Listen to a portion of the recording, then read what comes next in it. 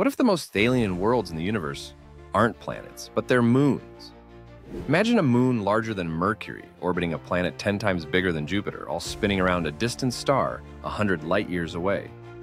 Today, we're diving deep into the untold stories of exoplanet satellites. Picture this, a gas giant like Jupiter, but with a moon that glows red-hot from tidal forces, its surface cracked with volcanoes shooting lava miles high. Or a frozen world, covered in ice thicker than Mount Everest is tall, hiding oceans deeper than the Mariana Trench.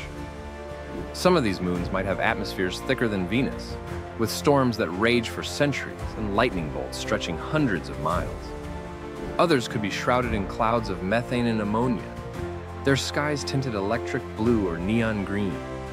Scientists are searching for these alien moons right now, using telescopes that can spot the faintest flicker as they cross in front of their stars.